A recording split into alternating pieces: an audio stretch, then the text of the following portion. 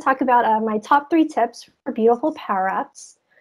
Just a little intro for you guys and gals that don't know me. My name's April Dunnam. I'm a partner technical architect at Microsoft. I was an MVP before I joined in Power Apps, and that's just how you can reach me here on this slide. So definitely don't hesitate to reach out if you have any questions or anything. So the things I wanted to cover today, I want to go over what I think, in my definition, makes an app beautiful. Some tips to make over your apps. I'll show a few demos, leave you with some resources, and then hopefully have time for some questions and answers. All right, so first let's start with the art of the possible here. I know probably a lot of you, if you've either just getting started with Power Apps or have used it a while, have probably built an app that kind of looks like what we're seeing here. And there's nothing wrong with that because it's functional and it gets you from point A to point B.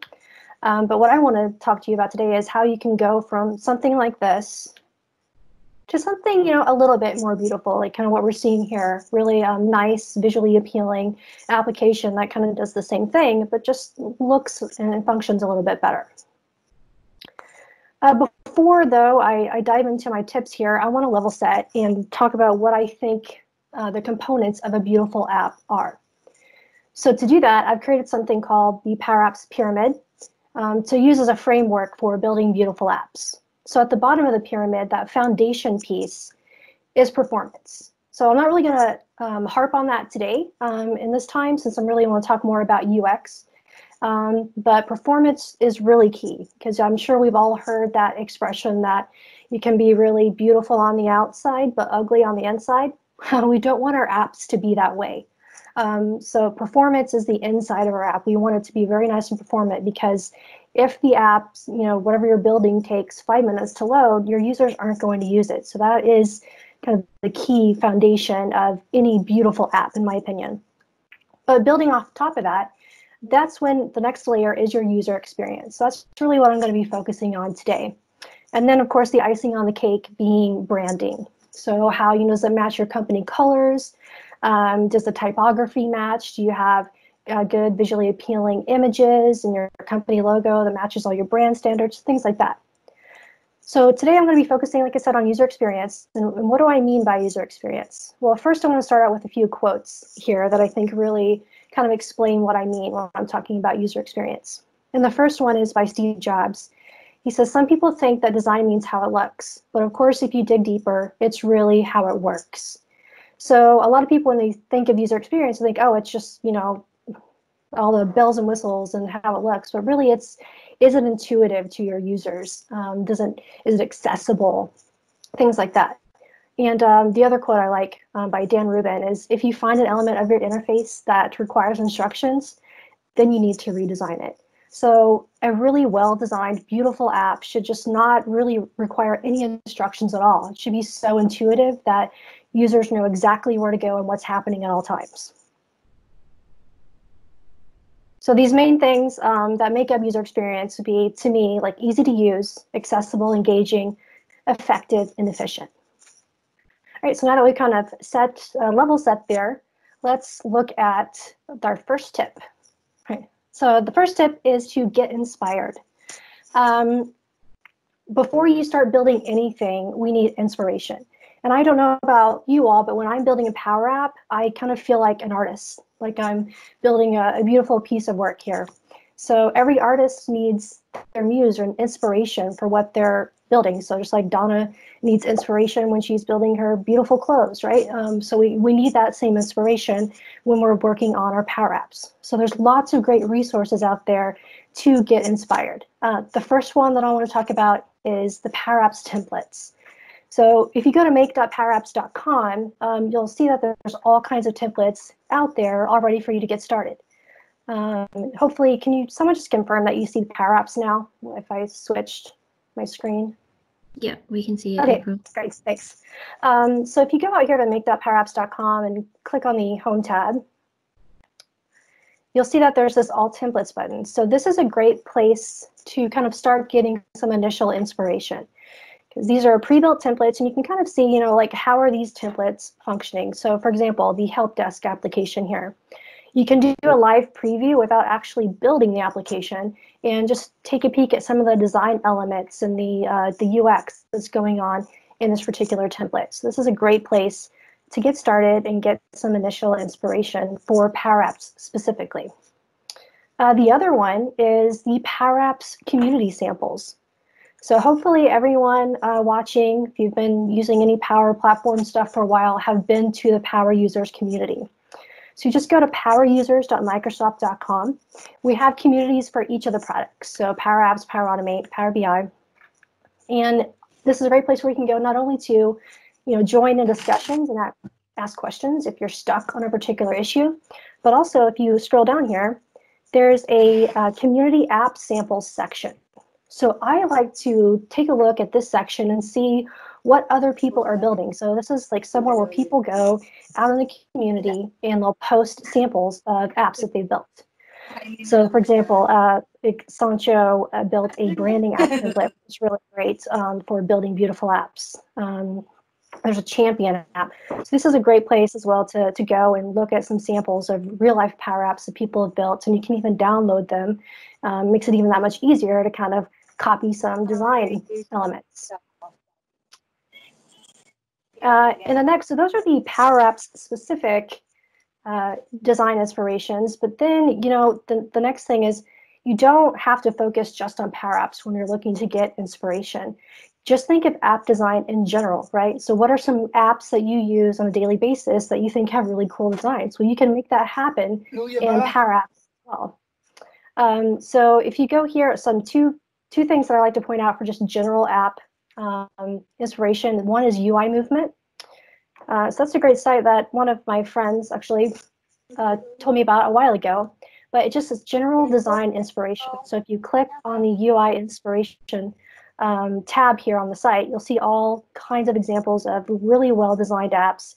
And if you're wanting something specific, like, well, I want to see, an example of a landing page because I need to build out a landing page for my Power App, you can filter it by the different categories of things that you're looking at and get some great inspiration here. The other one is actually Pinterest. I'm sure we've all probably used Pinterest before. So you can just look for, even Power Apps design ideas or app UI design inspiration. This is a board that I follow on Pinterest to get some inspiration and see what, things people are doing from an app design perspective.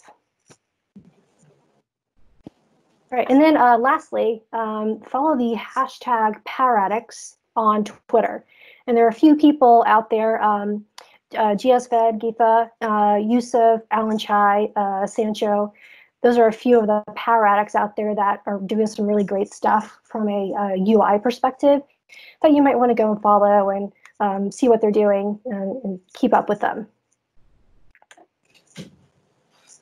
All right, the next big tip is to be mindful. So this tip is kind of a loaded one. There's a lot to it. So what do I mean by being mindful? Well, so if you started off and you're wanting to build a great app, now you've got your inspiration. So you have ideas of how you can maybe make it look nice. But before you dig in and really start deving your Power App solution, you need to ask yourself a few questions. The first one is why. So if you've ever read Simon Sinek's book, Start With Why, you'll know that that's a really important question to ask yourself. So you'll want to ask, do I clearly define, do I have the problem that I'm trying to solve clearly defined? So that you have to start with that no matter what when you're building an app. And if you have that defined clearly, then everything else will really follow. But then aside from that, you want to kind of dive in a little bit more and ask yourself, well, where? Because this is really important when you're thinking about building the app. So for example, one of the questions in the where category you might ask yourself is, will my users that are using this be inside or outside mostly? Because that can have implications on maybe the color scheme of your app. Maybe you need like a dark mode if they're going to be in the high light situations outside in the field somewhere. So the first question to ask yourself there. Another one, are they going to be in like a Wi-Fi hotspot working from their home or a big urban city, or are they going to be out somewhere where there's a dead zone and they don't have any service possibly? So you might need to build in some offline capability into your Power App. So that's the where piece. The next piece is the how. So how will they be interacting with the application you're building. Will it be on a PC, a tablet, or maybe their mobile phone? So that will have implications on what template you choose when you're building your app and how you design it. Maybe if it's all three, you really need a responsive design in that case. So you want to make sure that when you're building it, it's optimized for the device that your users will be using. Also consider any integrations. So for example, if you know that your users will be wanting to consume your app within like the context of Teams, which is, if you're not doing that already, is a great use case for Power Apps building low-code Teams applications. You might want to take advantage of, also doing a responsive design so it fits within Teams really well, or maybe making it kind of match the theme of your general Teams environment or getting context from Teams. Lots of implications depending on how they'll be using that within different integration tools like Teams or SharePoint. And then finally, you'll want to ask yourself who. So go like down even deeper into who are my users? Are they from diverse geographies? Will I need multilingual support in my Power App? Are there any hearing or vision issues? Because if you remember anything about the mindfulness piece of it, accessibility is key. We should always be building accessible Power Apps. And there's all kinds of accessibility issues that you need to take into consideration. So obviously hearing, vision, so things like tab stops, but also color blindness or low vision. So making sure that the colors are good for people with low vision or color blindness. So keep all of those in mind and be mindful of that as you're building your apps.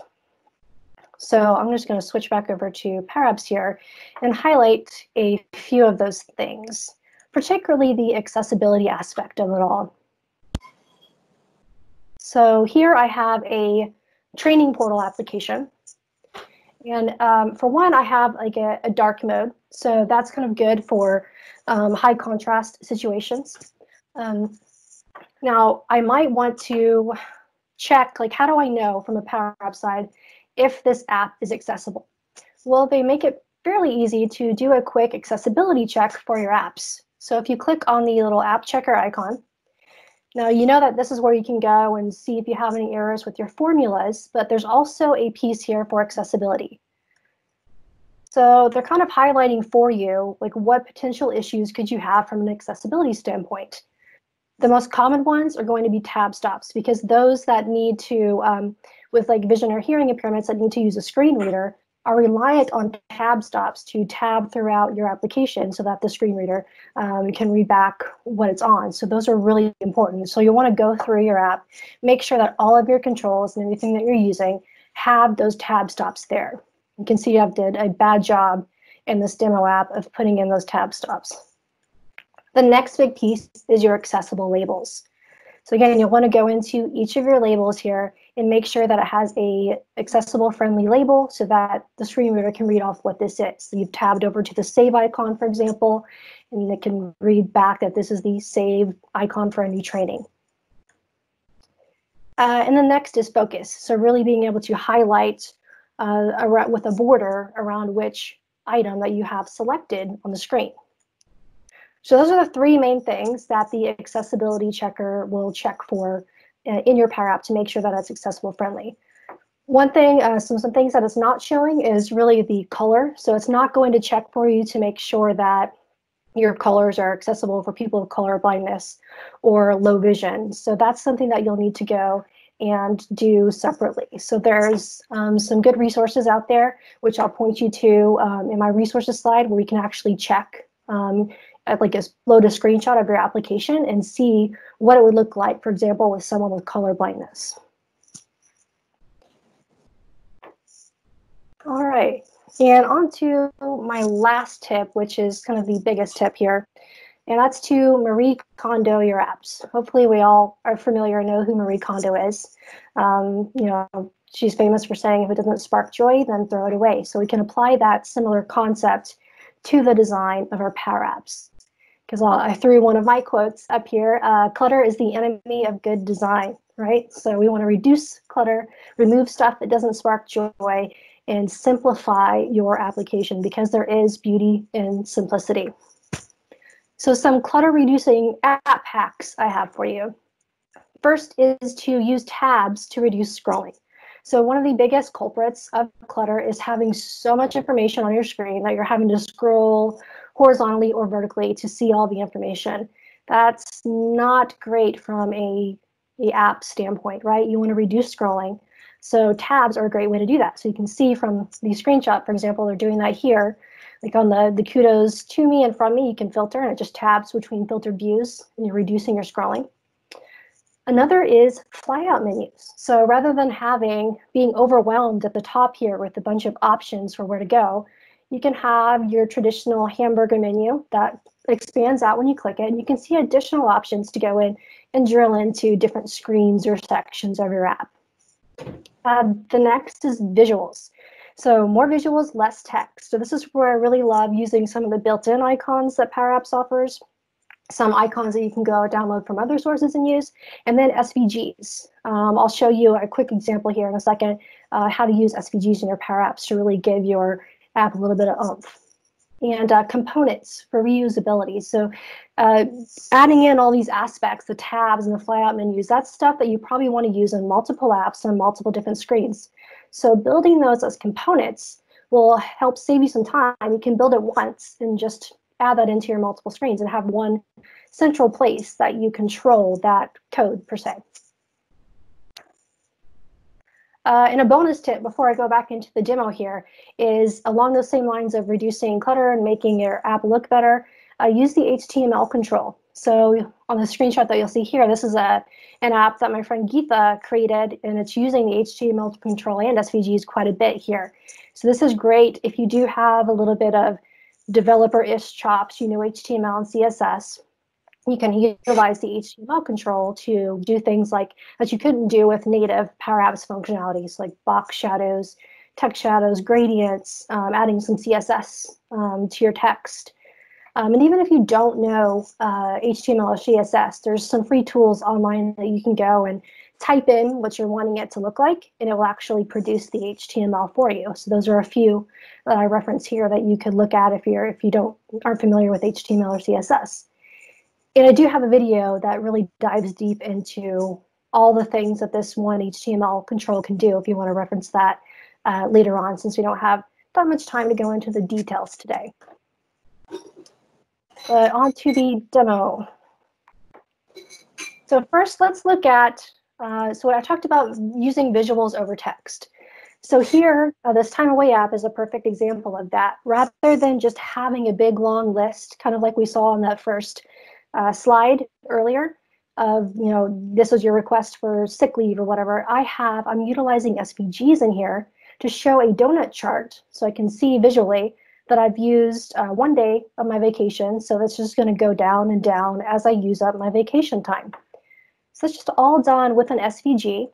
So there's lots of websites you can go out to and even download free SVGs.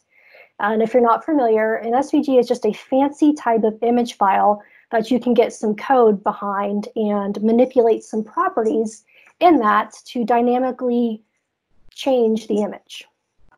So what I did is I went out to a site and downloaded an SVG of a donut chart. To implement these in your Power Apps, you can just go in and insert a media image control. And in the image property, instead of pointing that to an actual image you upload, you can put in some SVG code. So you'll just append it with this data image svg.xml, and then wrap it in an encode URL function. And then you'll just paste in that code, and you can pull in data from your Power App to dynamically fill in the color of the donut in this case, which is what I'm doing. So here you'll look, we have the stroke dash array, which is just a way that you fill in the property of this SVG. And I'm getting my requested time off and just doing a little bit of math and dividing that by my total time off that I have available to me. And dividing that by my total time off to get that value. I just have a label control in here to display the text, the days available. And this is all residing in a gallery that's pointing to my database where my time off balances are stored. So really simple use case to get a nice visual effect here. As we go through here, if I click new request, so you'll see that as you go throughout this app, I'm never showing too much information at once. It doesn't look cluttered at all. I'm really doing it on a piece-by-piece basis. I'm going to ask the user first, well, what type of time off are you requesting for? So maybe this is another vacation time off. So then, rather than having the user, once it goes to the next screen here, manually type in the date to and from that they want to take off, give them a nice interactive calendar, for example, like we see here. So I can just click on this calendar and select the days off that I want. And I always be communicating to your users, like, here's the dates to confirm that you wanted, and that's 5 total days. So then now we continue to the next screen. So we're breaking it out piece by piece. Now we can see a summary of the total vacation days you requested, the available days, and what the new balance would be. We can make any adjustments as necessary and send that off. So never did I have to do any really scrolling here. Nice, visually appealing app here. And then you notice I have a success message. So that's another key to a beautiful app, is making sure that your users are always informed. So they know that the time off request was submitted, and they can go back here and then see everything. Okay. All right. The other one that, let's see, I'll switch back to my training actually. So I talked about components. I'm using a left nav component, you might have noticed in here, to kind of clean it up, the clutter on this landing page. I'll just go back here real quick. So this is an example of a flyout menu. So first thing you'll see here is I have a nice loading message. So there's some stuff going on behind the scenes where it takes a little bit for the data to load. So I'm just communicating to the user that it's working. So this app, I'm showcasing some of those design elements like a flyout menu. So I can click this, see additional information of pages that I can navigate to. And it shows and hides as I click it. And I'm also using the tabs. So here I'm showcasing task, but if I click discover, that's a new piece of content that I'm showing or hiding. So I don't have to scroll, but I can just break it out into these nice, easy to use tabs. I do have videos on how to implement this tab functionality on my channel, so you can go and have a deep dive on that later on. And this flyout, so it works across all of the screens. So I can go like to my task, for example, see like a nice visual of my pending task, and have this quick visual filtering going on here as well, which I also have a video for. Just simple things like this can really take your apps to the next level from a design standpoint. All right, so I wanted to leave you all with some additional resources. So the first was the one I talked about, those community app samples. Definitely go check that out, get some inspiration, see what other people are building.